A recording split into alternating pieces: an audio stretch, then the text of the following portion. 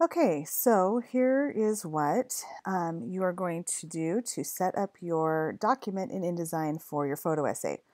What you're going to do is you're going to keep it up here to say print. The number of pages on this one, for now, we're going to start with 13. You can uncheck this box that's facing pages because, like the one that we saw in class, you're pretty much just going to make a whole long list of pages. Now, because most of your photos should be horizontal, or if you are taking vertical photos, you might be able to hit 2 on a page. What you're going to do is you're going to change where it says page size, you're going to change that to landscape.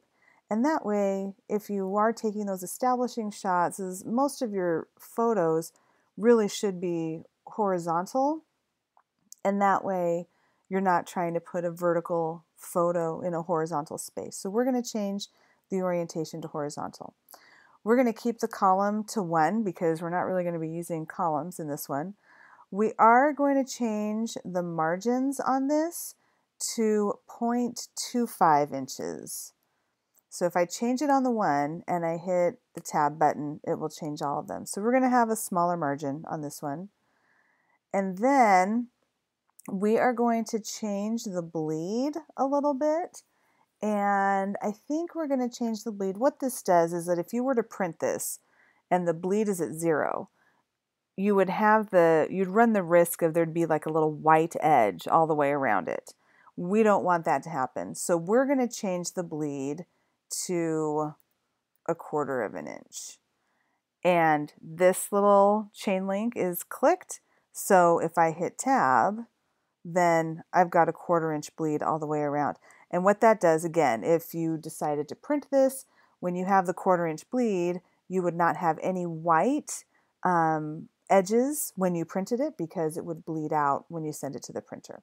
Okay, we're not going to do anything with the slug because I haven't taught you what a slug is, and so we're just going to leave that there, and we're going to click OK.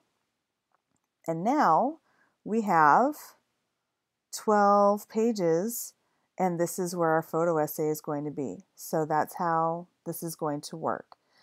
This first page, if you want to keep in mind what you're doing, your first page, this is going to be, so I just sometimes draw a box and I just put title page so that I remember what that's there for. The second page is going to be your explanation page.